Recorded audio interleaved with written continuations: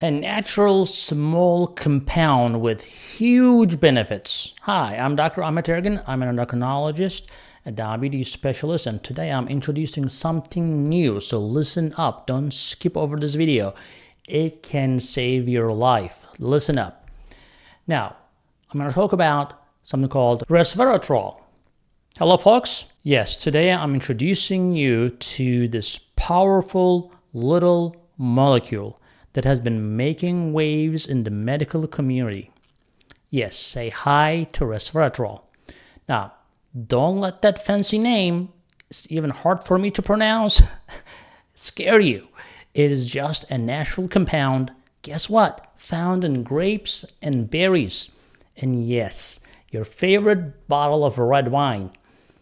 For me, the non-alcoholic red wine, because I don't drink alcohol. I think it is toxic. I don't believe in it. Now, resveratrol is like that friend who always has your back, especially when it comes to battling diabetes. Now, when you're drinking wine with diabetes, you know your blood sugar will go up, especially if you're going non-alcoholic, right? But from helping out our tiny pancreatic beta cells. What are the beta cells? Remember the insulin-producing cells. You need them. Right? You don't want to make too much insulin. You don't want to be insulin resistant, but you have to make insulin to survive. And if you are losing those beta cells, even any tiny bit of carbs, any little tiny fruit will spike your blood sugar, and you don't want that to happen, right? So those beta cells are very important. So in animal studies, for example, resveratrol is quite an overachiever. In fact, it could be slinging capes in a diabetes superhero movie. I'm serious. Buckle up. I'm going to dive into this action-packed world of resveratrol. Let's see how this feisty little compound is going to make your life sweeter, one glucose molecule at a time. Now, first thing is first, resveratrol works its magic by directly influencing pancreatic beta cells. That is a huge deal. Basically, it helps regenerate these cells and increase insulin levels in the blood. Now, not to increase the insulin levels to make you insulin resistant, but when you need it, right? So in turn, that leads to less glucose, less basal glucose in your system, right? And your liver will also not produce too much glucose, so you're gonna wake up with a much better blood sugar numbers because that is your liver creating all that mass, all that glucose overnight, and that's why you're waking up with higher blood sugars than you would like to see. That's not all though. Resveratrol has some pretty impressive effects on skeletal muscle and liver. As we get older, we lose a lot of muscle, right?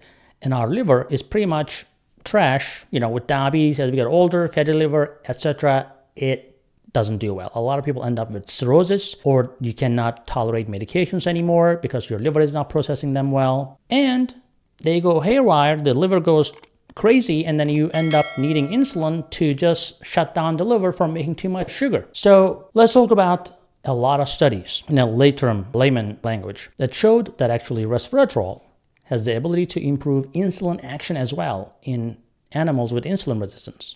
From rats on high cholesterol, high fructose diet to monkeys with diet-induced obesity, resveratrol has proven time and time again that it can enhance the insulin sensitivity. It's like a superhero for our cells. It fights the insulin resistance, keeping your metabolism in check, and when you need insulin, it's right there, right? That's what it does. Another fun fact about resveratrol, it can increase the glucose transport into the cells, which is what insulin does, but resveratrol helps a lot.